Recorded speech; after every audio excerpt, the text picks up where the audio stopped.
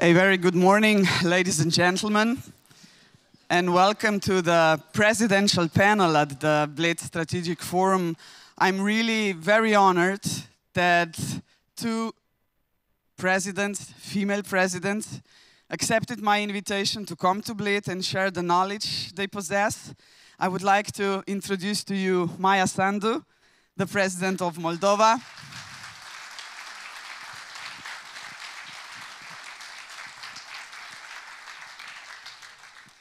Katerina, I will not say your second name again because I had to practice yesterday for the speech and I was okay, but today I wouldn't dare to say it again.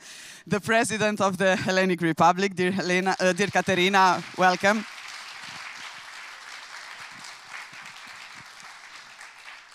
Dunja Mijatović, my dear friend for many, many years. I don't know what was the time when we first met, but I presume it was around 20 years ago. We were both dealing with human rights. Dunja for all of her professional life. Now I changed to another profession, but still human rights are deep down in my heart. Dunja is now holding a position of the Commissioner of Human Rights at the Council of Europe.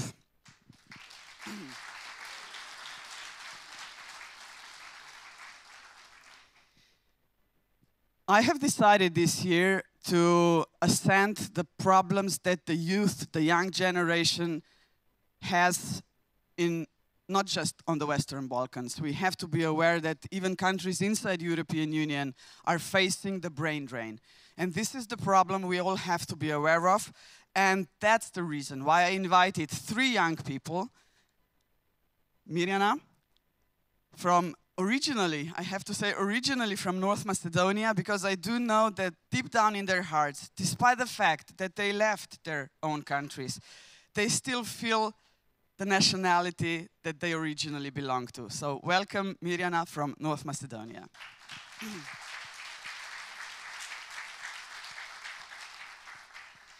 Nina is from Montenegro. Welcome, Nina. And the only man in our panel. I mean, it's so nice, you know, for me to have not even gender equality, not even gender parity, but majority of women today. That was deliberately done, but I think that you will enjoy the debate no matter what.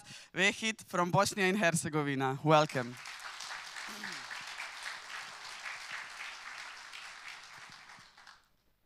We do have 1 hour and 15, and I have to say I will be sharp on time because afterwards I have other obligations, a lot of bilateral talks, but 1 hour and 15, I think that we will all enjoy the debate. We will try to be sharp and punctual. I really do hope that at the end I will have time to offer you a possibility to ask questions.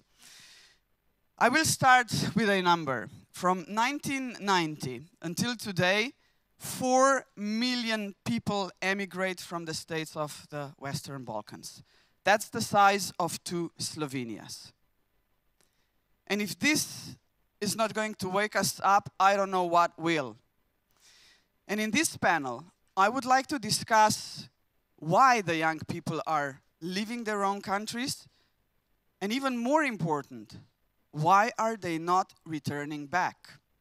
I do understand, you know, that people want to go to study abroad, maybe the topics, the subjects which are not available in their home countries, but most of them, unfortunately, do not return back. We have one example here, and I will start with you, Nina, because Nina left the country, came back to try to help her own country to develop, to become different, but she emigrated again. Maybe some of the stories you are going to hear in this panel are in a way sad, but these young people will tell us to our faces today what the reasons are. Maybe we are not aware enough of what's going on in their heads because, for example, I'm 55 years old. I can easily tell my age. I never left my country. I didn't have to. And I cannot imagine the reason for myself or for my son, for example, who's 22, to leave Slovenia. But these three young people will explain what was the background of their heart, not easy decision. Nina, please tell us your story. Hello, my name is Nina. I come from Montenegro, from a very diverse family and a very diverse environment, the city I come from.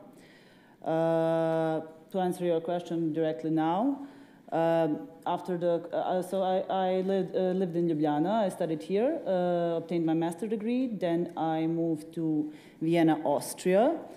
And there I worked at the university, and after the COVID crisis started, I found it a little bit too hard to stay there. It is not easy to move to a different country, to obtain a visa year after year, to find a circle of friends, to find a job, and especially when we have this hardship of pandemic.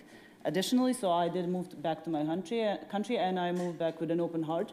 I wanted to give it a chance to try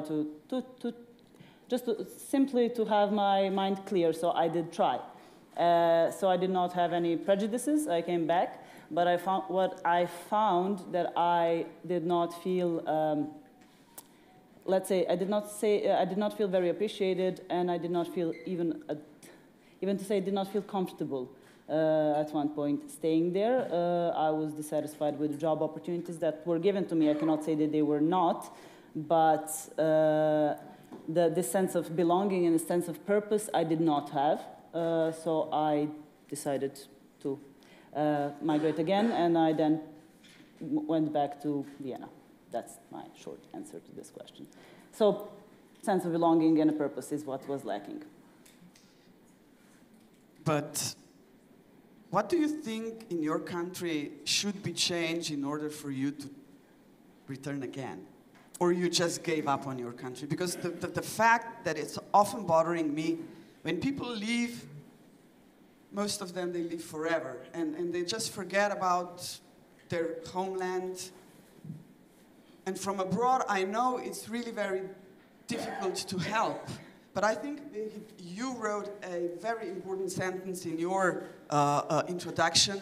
I will use it now if you don't mind. He said that the young people in Bosnia and Herzegovina are blaming those who left, and young people who left Bosnia and Herzegovina are blaming those who stay and don't do enough. So what's the biggest challenge and problem in Montenegro? And you don't have to be politically correct. The presidents have to be, you don't have to be. Thank you for that, yes. So, to answer your question, the answer is twofold. What would I need to return? At this point, and I really don't like to be definitive in my opinion, so I'm not going to say I will never return to Montenegro. It's my country, my family lives there. Of course, I do not want to, of course I want to return at one point, but this point is not now. And to answer a question, I can answer with three different things that I think that could improve and have potential to better the situation. First of all is, of course, education. You need to give the talented individuals this sense of purpose so that in order for them to stay. If not, they will, of course, seek for the better opportunities abroad, and nobody can blame them for this. Second of all, I'm sure that both of them are also going to say this, endemic corruption that we have, nepotism. And I believe that merit-based approach would be a better solution, of course, to give those who deserve, to give them a chance to stay. And the third thing that I would like to mention is this constant politicization of the national identities that we have. We had a plethora of nationalistic speeches in the Western Balkans, of course, everywhere, but I'm just more interested in the region. And I believe that this divisive rhetoric of us versus them, always us versus them, is not something that is helping young people who want to actually escape this atmosphere stay. So we need to foster a more, for me especially, we need to foster a more inclusive dialogue. And if those three things could change and better, I would, of course, as I said, I don't want to be definitive. I would, of course, reconsider going back to Montenegro and trying to live there. But if that wouldn't change, I would not do that before that because, yeah. Mirjana, now it's your turn. Despite the fact that you live in Slovenia right now, and I'm happy and proud that you choose my country to, aspire and fulfill your goals. But on the other hand, I am sad because you left the country that I do like and love, like all the Western Balkan countries. I was working in those countries, for many years, and I've seen many bright young individuals or young politicians or even older ones who do want to do something. So share us your experience. What was a push in your case that you left North Macedonia? Okay. Thank you. It's a great honor, and I feel really humbled to be with all of you here today.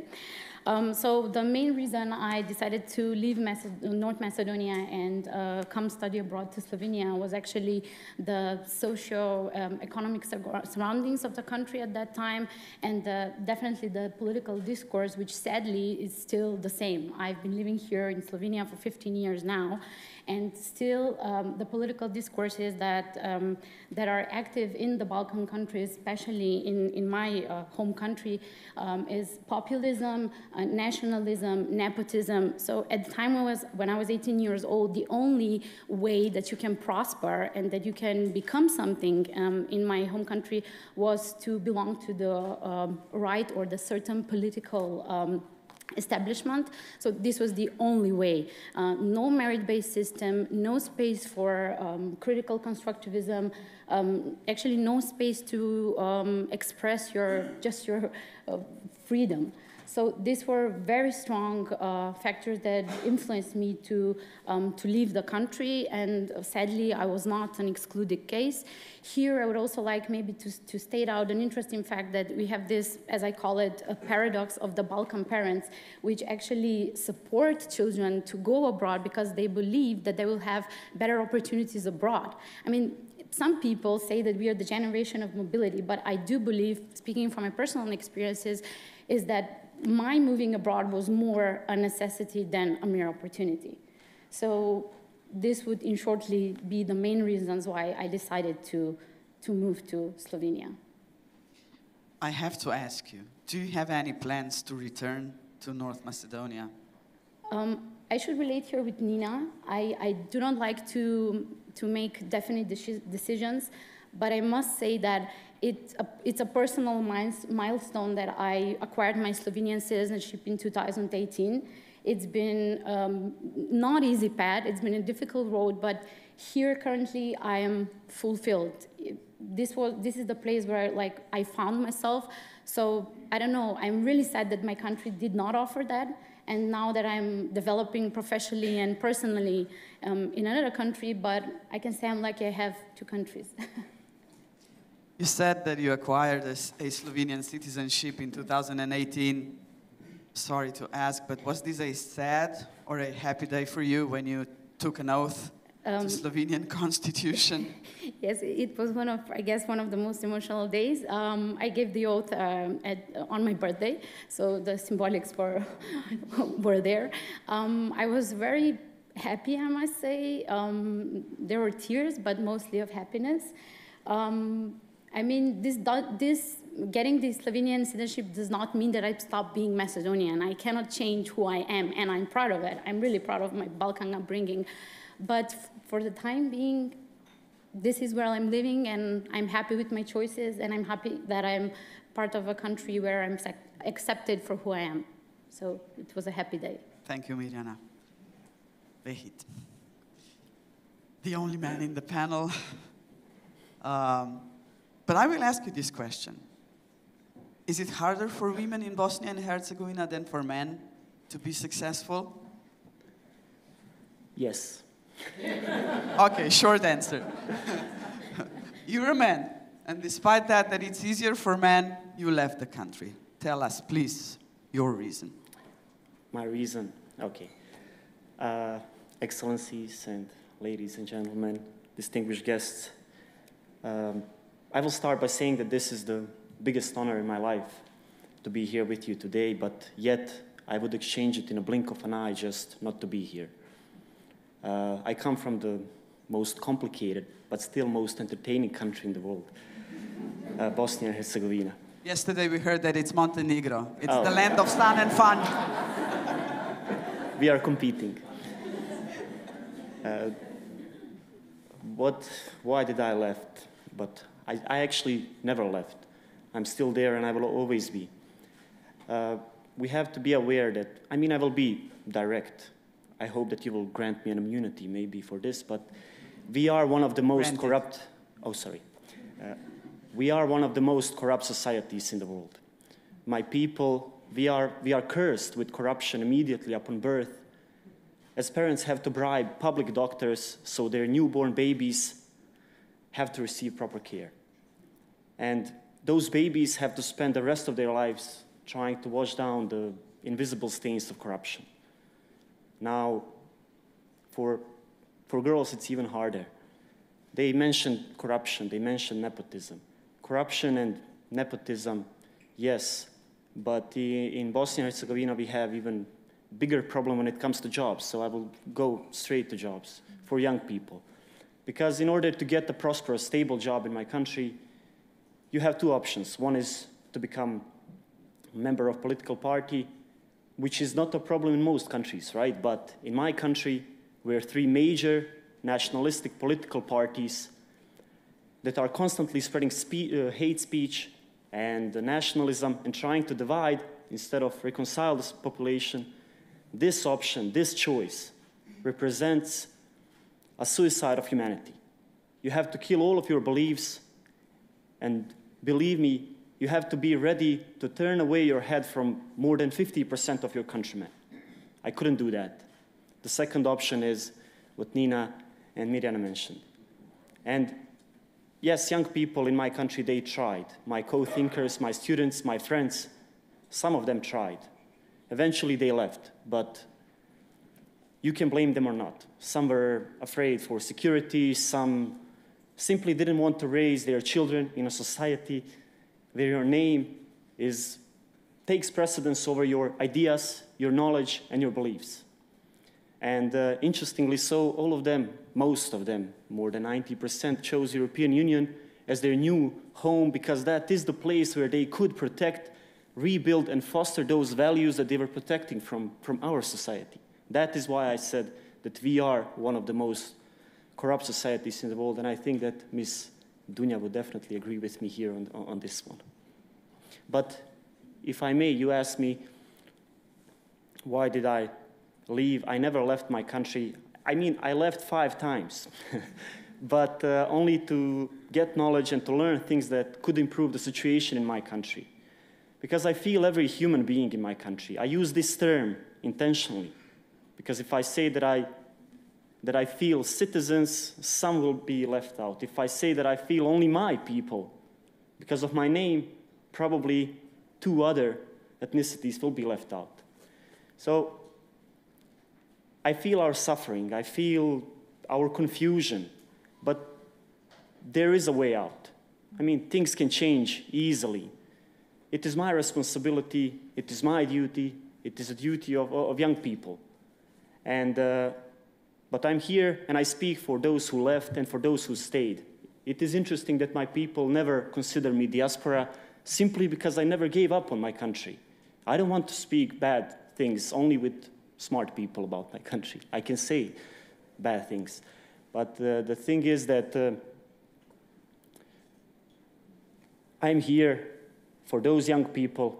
We ask for your help, patience, guidance. We look upon you. And after all, we come to you day by day in huge numbers, but most of us would rather visit you as friends and tourists. So I hope that you will take this into account. Thank you. You know, when we had a conversation a couple of days ago preparing for this panel, you said to me that your first trip abroad was, above all, China. You didn't go to the European Union country, but to China. Why China? And most of all, I would like you to tell me the story about people from Western Balkan countries being together in China. You didn't care about nationality and ethnical origin. You were there as a group. But whenever you come back to Bosnia and Herzegovina, this unity is just gone. Mirjana, if I may, that is another paradox of Western Balkans. We always find strength when we are abroad, and we don't care about names, ethnicities, our passports, we don't care about anything.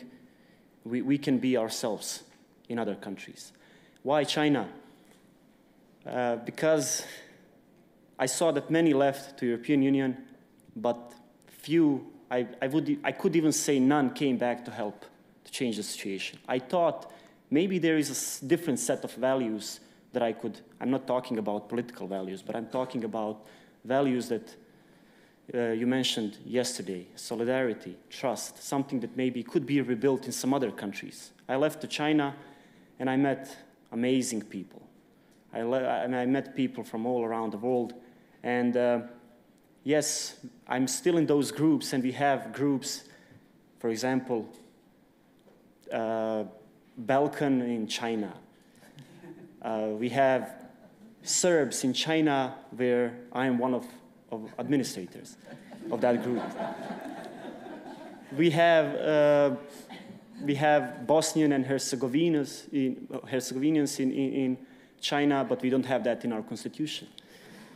And so on and so on. But I learned a lot there.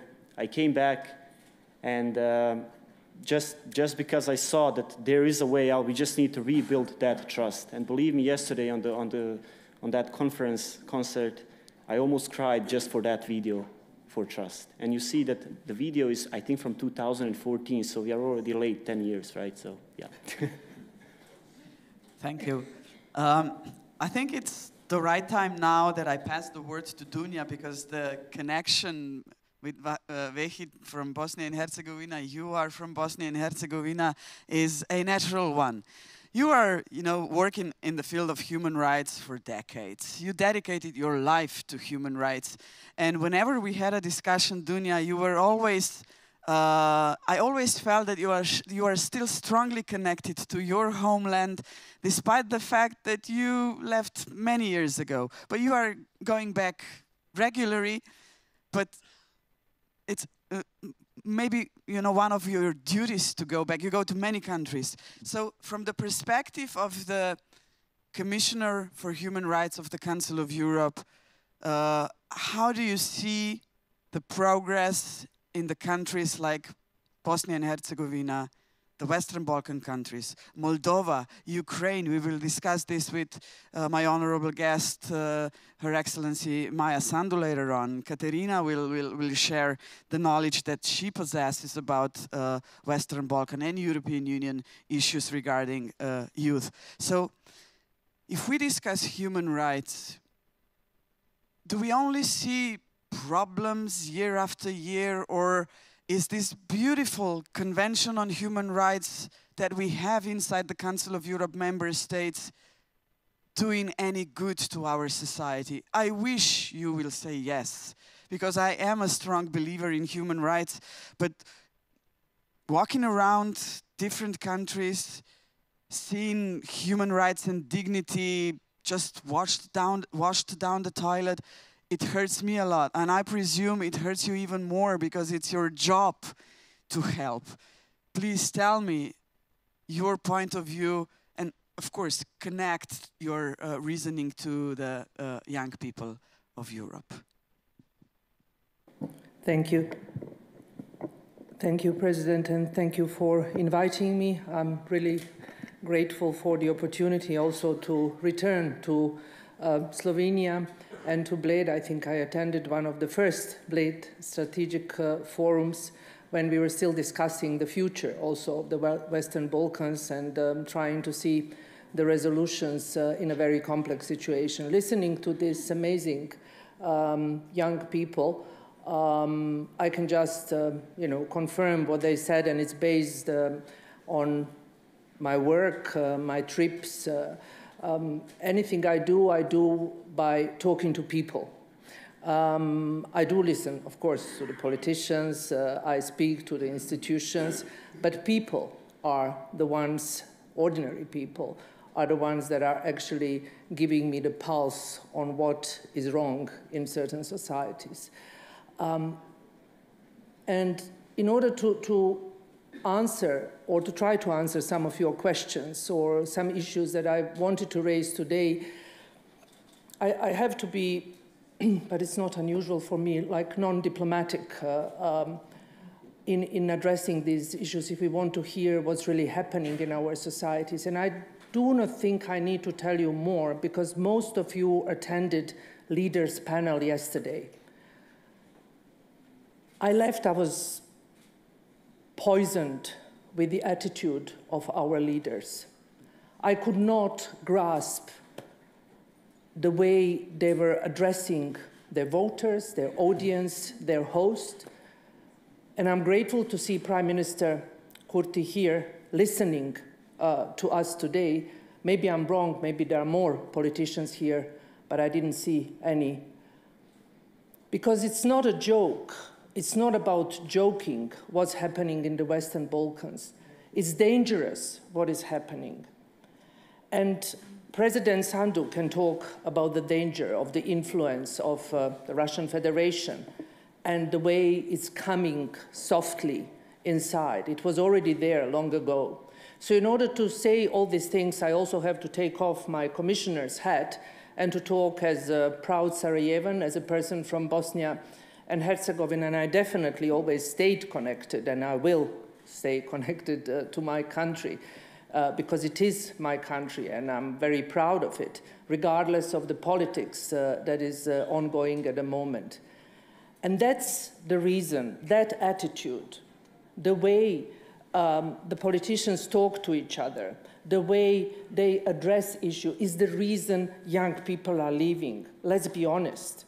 In addition to this, there are no jobs. There are no possibilities for them to expand their sort of, interest, to see themselves as a free citizens living in a democratic world. People always migrated. During the former Yugoslavian time, people were leaving. My parents left for Austria. I mean, that is a normal thing. You cannot stop people leaving. But the reasoning at the moment is quite different. And when talking about human rights, it is true, and you rightly just stated, that human rights are becoming something that is almost untouchable in certain discussions. Here at Blade, we are talking about global security, but where are the human rights? The basic of everything that we established and that we call democracy. And in order to live in democracy, you need to pay a price. And that price is also human rights for all, for each and everyone, not just particular groups. Why we have this situation even within the European Union? Your foreign minister yesterday said it very clearly. It's populism. It's the far right. It is the way, certain things are addressed. We can ask ourselves, why are people dying at our shores in our continent, Europe? Why are people beaten at the borders of different skin color? Why do we have women's rights attacked in the countries that are calling themselves democracy? Why we are chasing LGBTI community in many of European states? So it is more than just Western Balkan. But the Western Balkan is very significant within the European infrastructure and architecture. And young people that are leaving, that are contributing to the overall success of many countries. Of course, they want to return. I returned on many occasions, and then I went, and I left exactly because of those reasons, because I didn't want to declare myself to belong to certain ethnical or political group, because I wanted to be independent, and I could not. And I found a way to be independent by working for international organizations without political support of particular political party of my country. But that's just, one example. What I think is also extremely important is to find a way to reach out to young people, to win hearts and minds. And we cannot win hearts and minds without talking about human rights. We need to return in believing in human rights, because everything starts from that point. We cannot talk about economy, about progress, but saying, let's put human rights on a side. Western Balkan is the region that is still glorifying war criminals. Western Balkan is the region where you still have denial of genocide, for example, denial of genocide that happened in Srebrenica. So how we can talk about anything that is called progress and moving towards European Union when those issues are not even partially tackled. So there is just ticking the box and not actually working on making sure that there is a true path to the reconciliation and also talking about the truth. So sometimes, we need to be very direct and very honest when talking about these things. Of course, we do not want to be just critical, but how can you address those issues and trying to sugarcoat the problems that are deeply ingrained in the society that is very much hurt, and it needs to heal and to reconcile. And it can only do this by people being able to return and to engage. And, as you said, you worked in many parts, and when I travel, I just came from Montenegro, where I have roots, and I'm traveling to all the places. I feel at home. I'm here at home. I'm not a citizen of Slovenia, but I feel this as my country. This is something that stayed from, time before. I was recently in Kosovo meeting government and civil society. I felt at home. So it's for all of us, I do not think it's a problem in engaging, in talking, even if it is different language or, slightly different culture. But what is very problematic is the attitude of our governments and politicians towards people, towards young people, towards, people that are critical of their work, people that do not believe that they will do something good, and that's why they are leaving. So the question yesterday, I would ask it, I was able to moderate, is, okay, they are leaving, but why? They are working as waiters, which there is nothing wrong with this, in different countries. There are people traveling and looking for jobs, that's fine. But the question is more why, and it's not something that I think is funny. It is showing the reality of the way Western Balkan is actually doing at the moment, and I do not think it's rosy at all. Dunja, before I pass the word to my dear colleague Maia Sandu, we were now discussing the Western Balkans, but you, as the Commissioner for Human Rights for all 47 member states of Council of Europe, you have a wider picture of various problems around Europe. Western Balkan seems to be a big problem, also regarding human rights. What about the rest of Europe? Can you just tackle a bit, maybe a connection to Moldova, Ukraine? Russia's out for, obvious reasons. But as far as I know, Russia was the record holder of the lawsuits before the European Court of Human Rights. So, despite the fact that we in Europe have a European Convention on Human Rights since 1953, it still seems that there are just problems. I will just tell you one story. When I was working in Belgrade, I took a taxi from the airport downtown, and the taxi driver asked me, we were chatting, what's my field of work? And I said, I deal with human rights. And he said, I will tell it in Serbian right now, and then I will translate. Što više ljudskih prava, to više sranja. It's not easy to translate in English, but more human rights we have, more problems are occurring. I do not want to believe, that this is really... People are laughing because I didn't translate directly, I know, because most of you do understand Serbian, but so I was politically correct. So, Dunja, from 1953 until today, do you see the light at the end of the tunnel? It's not going to be perfect. Never. I'm aware of that fact. But the violations that we are facing today in a modern society, it's just one sentence I can say. I simply do not understand. What's the reason? Are so many bad people walking around this planet? Please, the rest of the Europe, where do you see us? Where is Europe going regarding human rights? It's a million-dollar question, but I'm still hopeful and I'm still optimistic. Otherwise, I would probably not be able to do this job. But you mentioned Moldova, you know, we started with the Western Balkan, and of course, you know, that's something that is a topic of this panel. But at the same time, you know, I think Western Balkan also needs to understand, and the leaders in the Western Balkan, that we are just a drop of of all the problems happening in Europe and beyond. You just need to go to a country that is bordering Ukraine, and that's Moldova. The president will talk more, but I was there many times during my career, and I was there in March, at the beginning of March 2022, just after the full invasion started, in order to start working with the refugees from Ukraine and people leaving the country because of the war. And I went to the border in Odessa Oblast.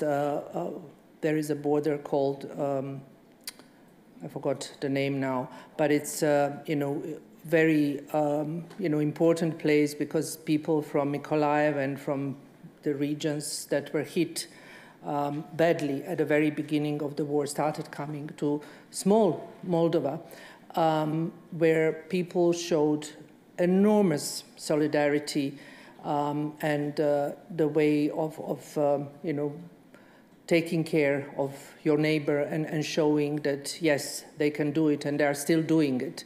Immediately afterwards, I went to Ukraine. I went to Bucha and Borodyanka just after the Russian troops pulled out in order to see what can be done together with my team to cover issues related to human rights. But it is complex and it is very problematic to give answers on, you know, direction we are heading to. When it comes to migration, I ask myself, are we becoming a fortress Europe? Is this going to change, you know, the way we are thinking about our continent? When it comes to women's rights, you know, I'm asking myself why suddenly women cannot access basic sexual and reproductive health and rights after decades of enormous success. When it comes to LGBTI community, I'm asking myself why we are suddenly again chasing people, not to mention transgender rights. So it's a pot of that is really, it's almost like a pressure cooker. When I see what happens to people in different member states of the Council of Europe. But still, there are leaders and there are ones that are holding a torch of human rights. And here I'm talking about young people because they ask me for more and not less human rights. So they are my kind of compass in addressing the issues and doing my job, because they do not want to live in some kind of fortress. They do not want to live with wires and walls, concrete or electronic. They want to live in a free society, in the open society that gives opportunities. Of course, safety is important, security is important for citizens. You know, it's a legitimate right of the government to protect people, but it is not an excuse to continue putting pressure on human rights. And that's why, you know, Council of Europe has a role. You said Russia was expelled, but not the Russian people. We are still working with human rights defenders, with journalists, you know, with many people that are also working in Ukraine and trying to help their colleagues. So we need to keep the bridges open for the future, which is also the role of the international organization. Multilateralism is something that I think also needs to be promoted more than ever before. Thank you, Dunja. Madam President, Moldova, when I'm, you know, listening to you, I often hear the sentence that you are grateful to Ukraine because Ukraine is defending on your behalf as well the values of European way of life, youth in your country. You're a politician for many years already. You've seen everything in your country. You're now the president, and you have to be a kind of a mediator between different political opinions. How much of your time you dedicate to young people, and what's the main problem for young people in your country? Thank you very much. You know that 2 days ago we celebrated Moldova's Independence Day, and we reminded ourselves what independence, what democracy, because even though Moldova's democracy is still fragile, but the independence brought democracy to Moldova, and what it means for us. And of course, it means freedom of speech, freedom of criticizing the government and the politicians. It also means the freedom of traveling and of leaving the country. And I just want to add to the statistics that you brought here today. In the last 3 decades, we saw 1 million people leaving Moldova. And of course, many of these people are young people. And just to put the figure into a context, Moldova has today around 2.6 million people living in the country. So 1 million people abroad is a lot of people. And these are young, courageous people. These are people who believe in democracy.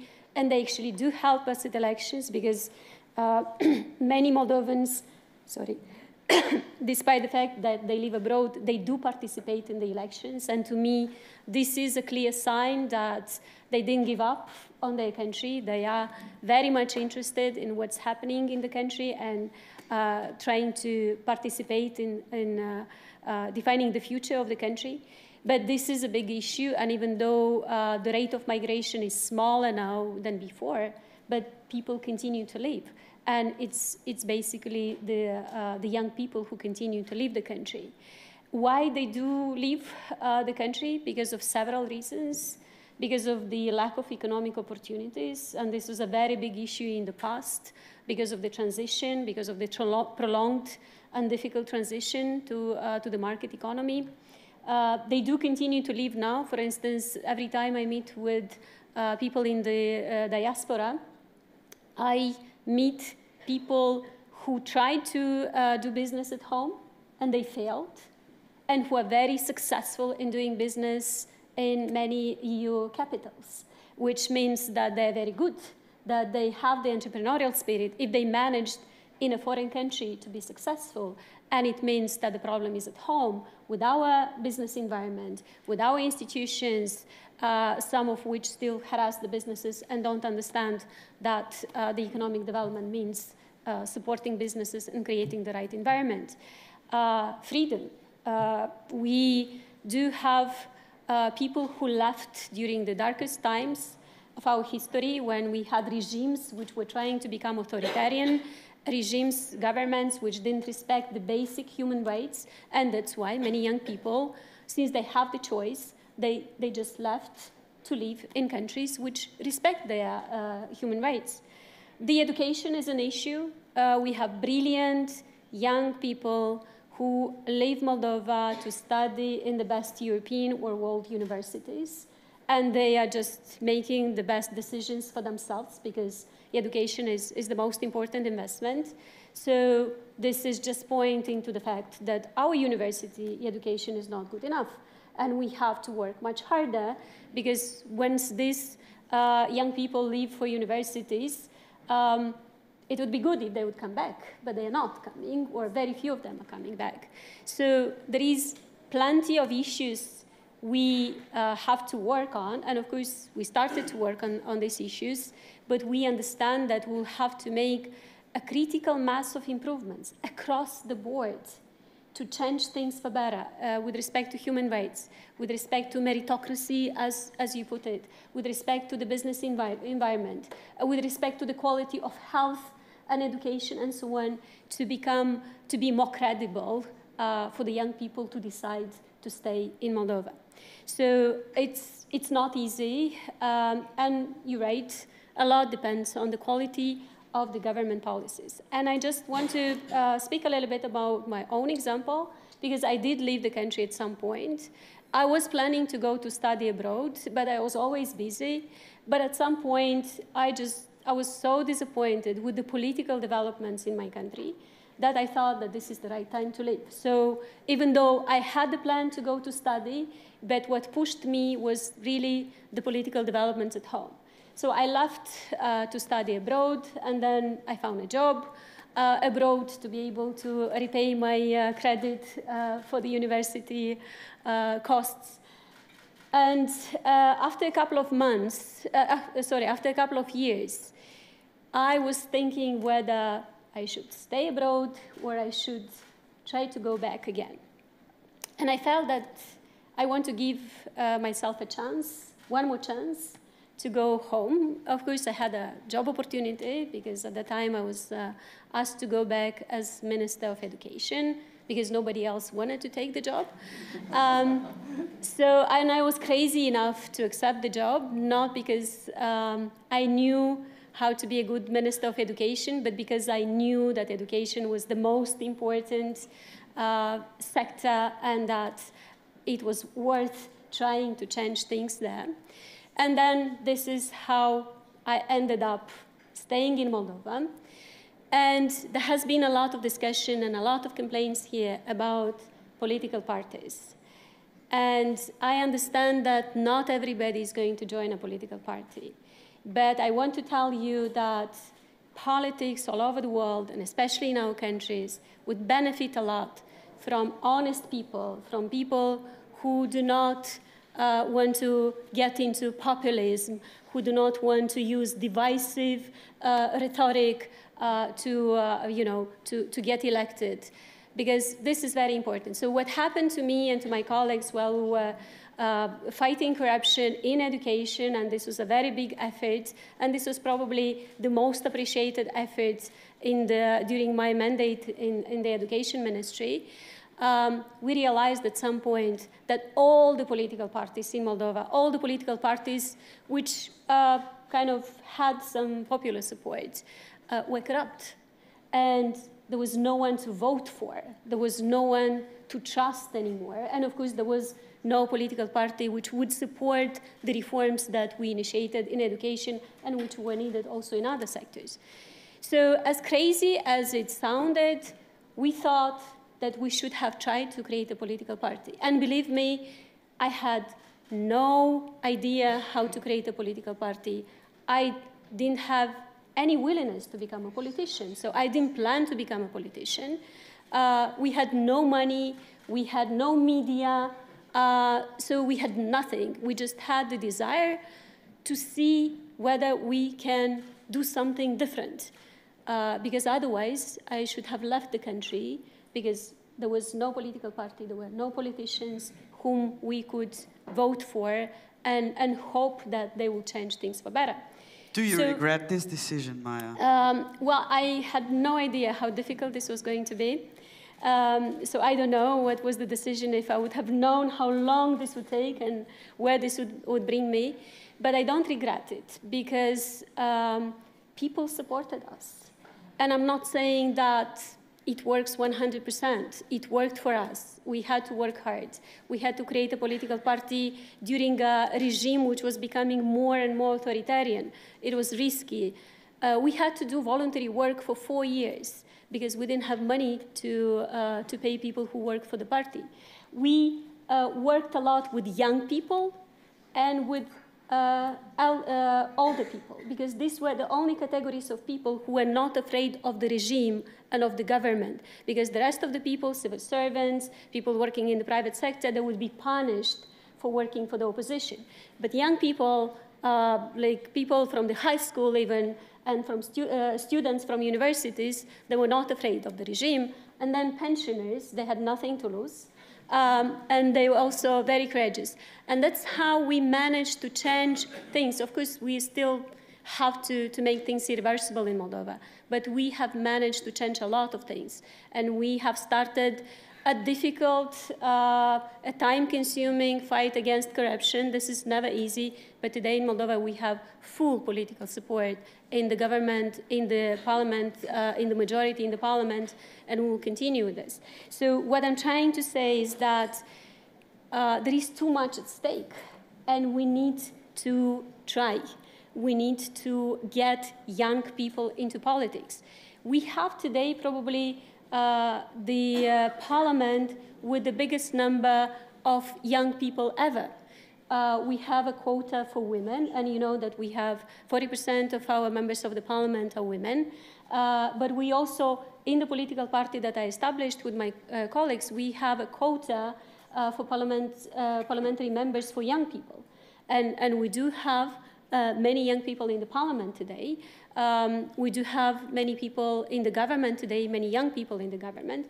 And we do have some of the people from diaspora who came back, my advisor here, and many of my colleagues who returned from abroad. Of course, this is not yet a critical number to make the change. And we understand, as I said, that we need to make a lot of efforts and a lot of reforms to convince the young people, first of all, not to leave, and then at least part of those who left to return to Moldova.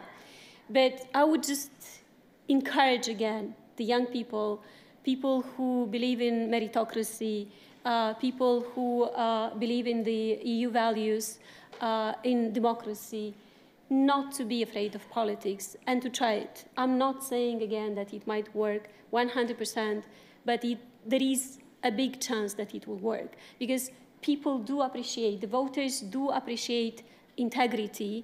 They do appreciate the fact that you talk to them, you know, common sense, that you tell them the truth. Sometimes the truth is very difficult to tell. For instance, when we did the reforms in education, and the passing rate at the baccalaureate dropped from 95% to 48% because of the anti-corruption measures that we took, you can imagine that a lot of people were upset with us. Parents, kids, but slowly they realized that this was the only way to bring justice to system, because we wanted those kids who studied hard to get the best results, and those who didn't study very hard, you know, to understand that they have to change their attitude, and it was not for the parents' money to substitute for their hard work. So we just need to continue. We need to be more optimistic. There is a lot we need to fix. It's the climate change, it's the corruption, it's the human rights issues, it's the bad governance, but you know, it's the youth is to benefit the most from the efforts that we are taking today. So the youth should get more involved, including in politics, in governments, in parliaments, to make sure that the policies are right for all of us, and including for you. Mirjana looks skeptical.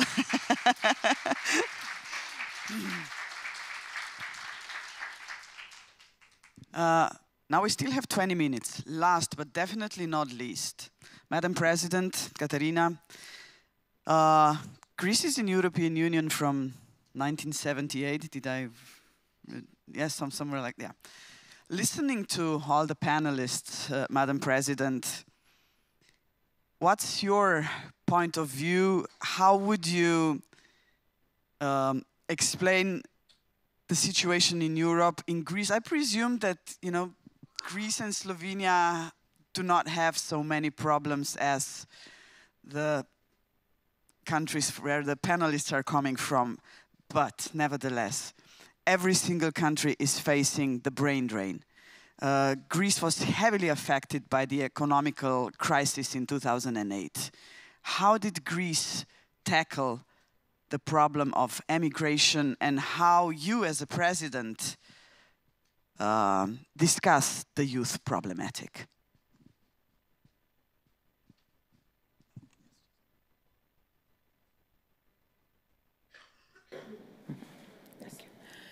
Thank you, Natasha, and I'm glad to be here and have the opportunity to meet with Maia, Dunja, and especially these young people. Allow me to make a detour before answering to you, a small detour, because this summer Greece and Slovenia and many other countries were faced some very severe climate change effects. Floods here, very severe. As you told me yesterday, I didn't know the extent of it. And Greece is still facing wildfires I think what we need is try to to face this situation, to tackle this challenge, because if we don't have a planet to live in, we cannot protect human rights or anybody. We need the planet in order to live in peace. So, and this is why, as you know, we made this declaration as presidents of Aragiolos about the Mediterranean, which is our home. And I hope that we'll continue this way. Secondly, I listened to these young people with particular interest to their interventions. And I think what they said is strongly related, this panel is strongly related to the panel yesterday, which had to do with the leaders of the prime ministers of Western Balkans and how has it been 20, 30 years and still the situation is not accelerating so fast, their integration. Greece has always supported the integration of Western Balkans. European Union and the people in Western Balkans are going to profit. It's a win-win situation, but the more the merrier. We are better if we're all together, but also if we share the same values. It's important to share the same values: democracy, freedom, the rule of law, all the human rights. So, as these young people made us clear see, is that people sometimes leave. It's like in relations. We leave maybe sometimes because you love too much. Those young people left their countries because they loved them so much, and they couldn't bear the situation. Maybe they could share and they could profit from the example of Maia, who gave. Maybe I was thinking about it when I read your interventions back home, that maybe you are the leaders of the future. These people who go, who leave and go elsewhere to find a better future, but still, of course, anybody loves the place he's born in. So populism, nationalism, nepotism cannot prevent from loving your country. And it's really sad because, it's a verse that says that your home is the place you cry in. So everybody knows where home is.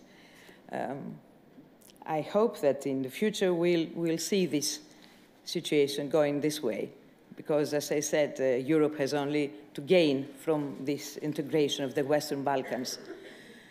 As for the brain drain, I think it's a basic difference. The youth, Greek young people, did not leave, I hope, and I know so, because of this lack of values in our country. I think in democracy is a challenge every day, is an everyday fight for democracy. So you never have the whole of it. But it's the best we have. So in Greece, of course, we have problems, but not so important.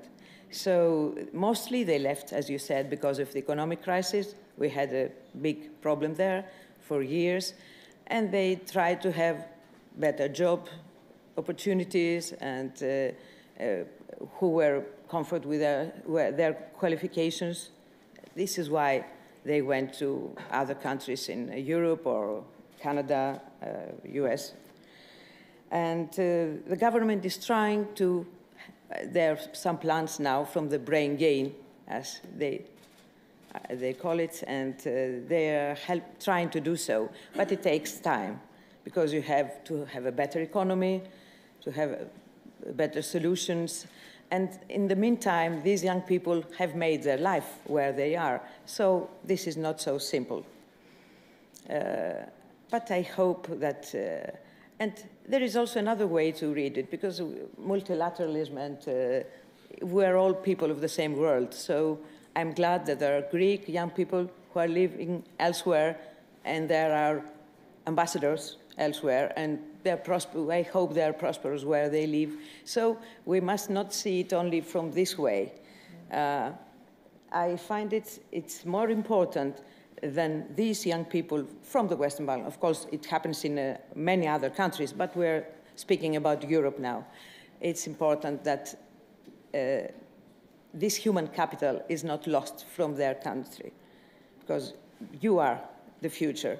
So if we all try and build a fair society and maintain it this way, and equal, and give these opportunities to grant young people, I think the things are going to go in a better way. Madam President, what would be your advice to Moldova and the Western Balkan countries? I know what your answer is going to be, but is it the right path, the path towards European Union? Oh yes, definitely. Why? Is European Union doing enough to welcome these countries? That's probably the question we have. It's like democracy. Sometimes. It's not perfect, but it's what we have. European Union is our home. It was created from some countries. Greece entered later, but before others. Slovenia, other countries entered in 2004. It was during the Greek presidency. It was in Athens, I remember the case. We have problems still. We always have. There are problems wherever people are, but it's the best we have, I think. And you see, it's also relevant why all these migrants try to come from other places. It's not only economy.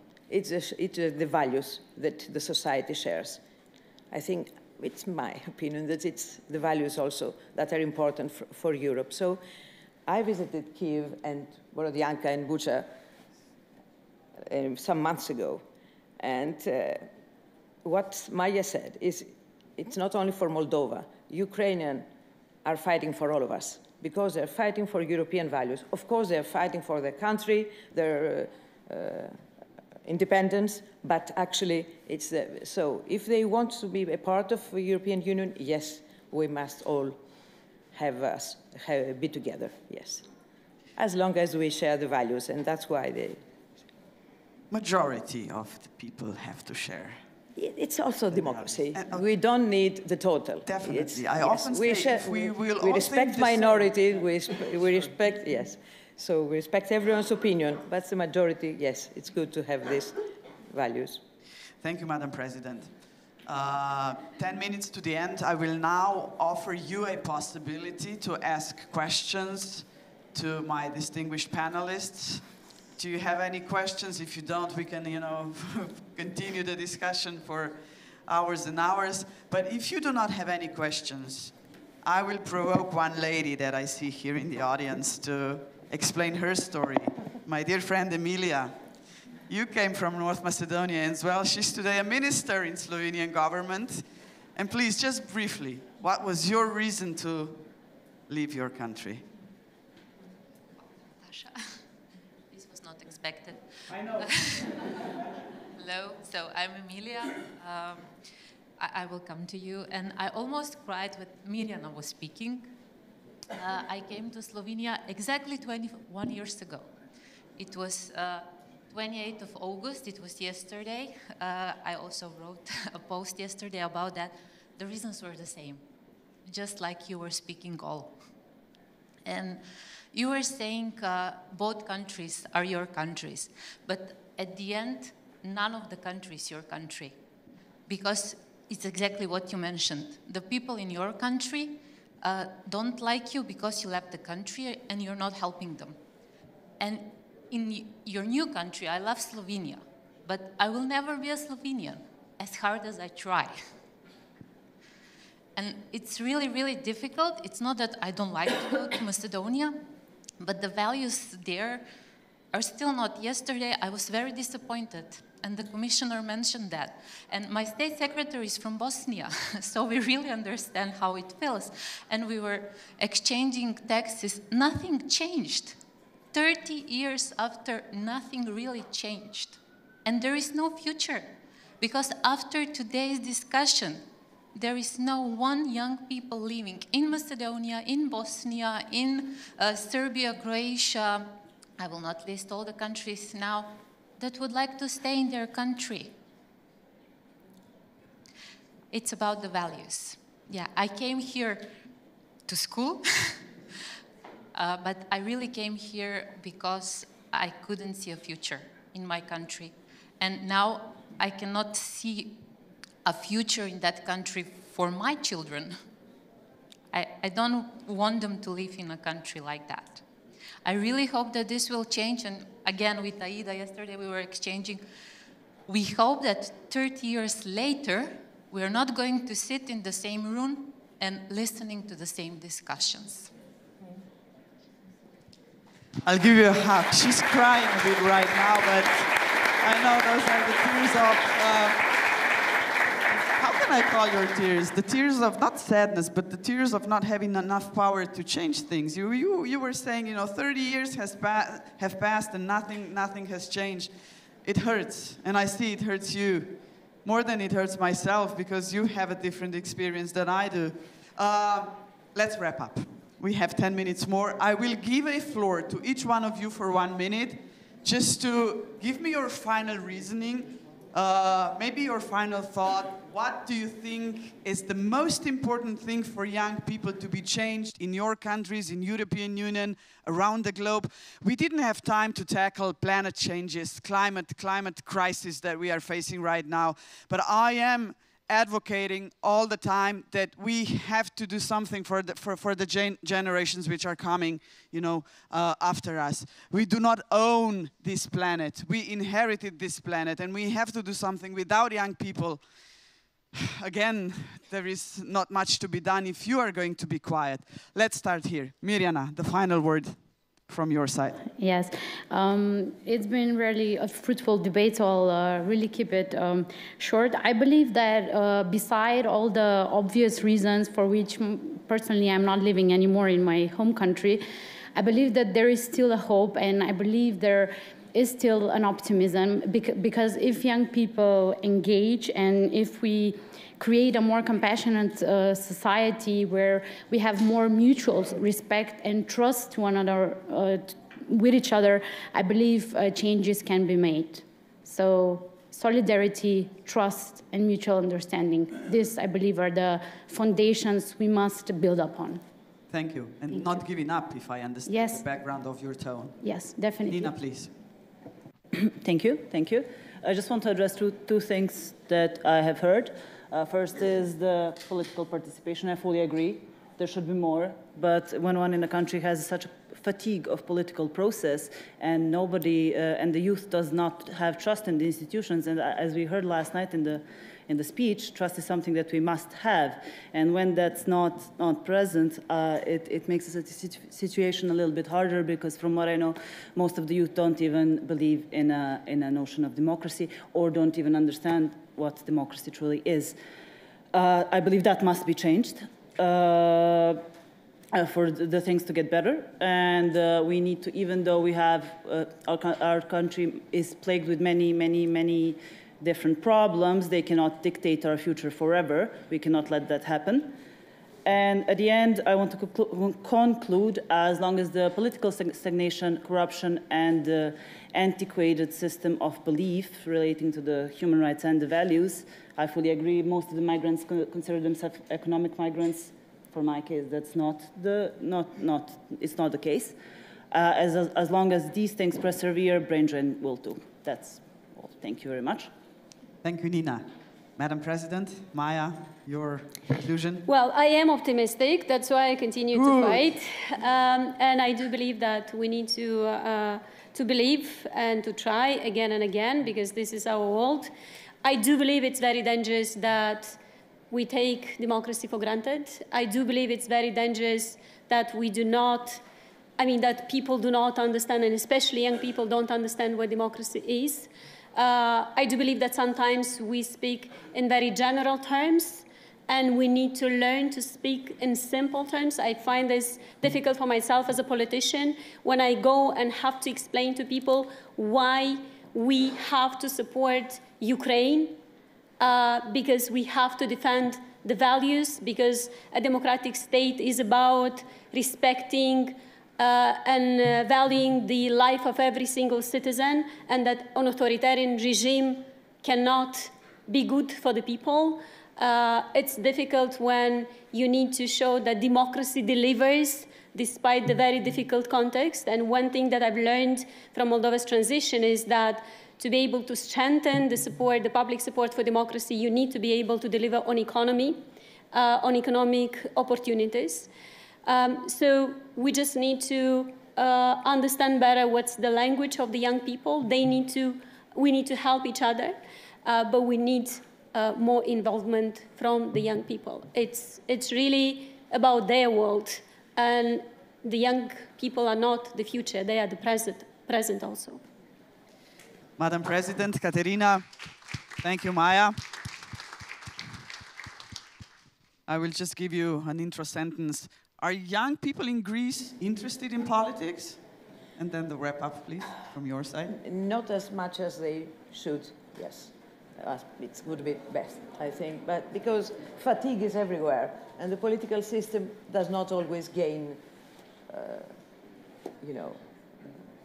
faith from young people because they see the problems. But also, it's very sane that young people are protesting and discussing things more and sharing, if, of course, they are strong supporters of values. And I strongly believe, and maybe it's a part of an answer for the Western Balkans, that it's time for the younger generation to pass to the leadership. When the leadership comes to the younger generation, maybe the answers will be much easier. They have to, stop the relation with the past, some of these countries. You were really very right, Katerina, to mention climate change, and I'm really sorry that we do not have more time to elaborate on that. Are young people in Greece interested enough to do something to help our planet? Yes, that's especially young people. It's all about young people at the end. Mm-hmm. Are they enough, like NGOs? Are the politicians discussing this with young people? Yes. Mm. And maybe this is what gives us hope, yes, especially young people, and they're pushing the political system to do so. So I think it's... So there is still light at the end of the tunnel on our planet, but it's on youth, it's on young people, yes, okay. Dunja, your wrap-up. You've heard, what would you recommend, suggest to us and to the audience? I mean, the rain is falling, so I'm thinking of all the people that lost their homes, and then my thoughts are really, again, on the environment, and what is happening here in Slovenia, what is happening in Greece, and in many other parts. And then, my additional thoughts are on youth. They are the driving force behind everything related to environment. Sorry, politicians are more just talking about the environment, but they are walking. They are the ones defending rivers, they are the ones defending our mountains, and all those wonderful places that are in great danger now. So if the politicians lose their sight of the importance of the environment for future generations and for young people, including children that we are forgetting most of the time, because they are also the ones that are shaping the world with their sort of thoughts on the environment. So we go back to literacy and the way we will also make sure that people are making sure that children and future generations are equipped enough in order to understand the dangers. You mentioned, Dunja, sorry, I have to speed up the process, education. And I will pass the word here to the young bright man from Bosnia, Vahid. You said that you tried to travel around your country and get rid of the prejudice about the ethnic origin. But the biggest problem in Bosnia and Herzegovina, as far as I see, was the educational system after the war, that Serbs were going to Serbian schools, Croats were going to Croatian schools, Bosniaks were going to Bosniak school. So this was a clear mistake from my point of view, but please correct me if I'm wrong and wrap up your final thought, please. Yes, you are right. We still have 2 schools under one roof. honestly, if I was younger, maybe I would even bomb that school, because that is the crux of the problem in my country. Yes, I managed to break the ice with a lot of people around my country just by being myself. Once they see that my idea is stronger than my name, as I mentioned, then they look me in the eye. Chinese have this beautiful saying, my friend told me once during the dinner, that if a Chinese looks you in the eye during the dinner whole time, it means that you have a friend for a lifetime. And that is what we need, to protect the humanity. Ms. Dunja mentioned children. Protect those childhood values in yourself. Just make a comparison between today's panel and yesterday's. It is, wise man doesn't need more. You can look in the eyes of the panelists and you will see the difference. You will see that there is solidarity and there is humanity, and it is worth the fight for it. Thank you. Thank you.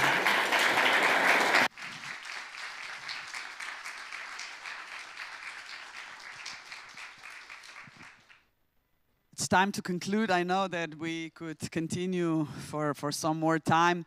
But, you know, for the end, I would just like to say a quote from Martin Luther King Jr. I often use it. It's really a meaningful one. He said, "Our lives will end the day when we become silent about the things that matter." And this is what I want to pass to you as the President of the Republic of Slovenia. You've heard many stories. And just one more sentence to really end. We do not need less Europe. We need more Europe. Thank you to all of you, and especially thank you to my distinguished guests. Good luck.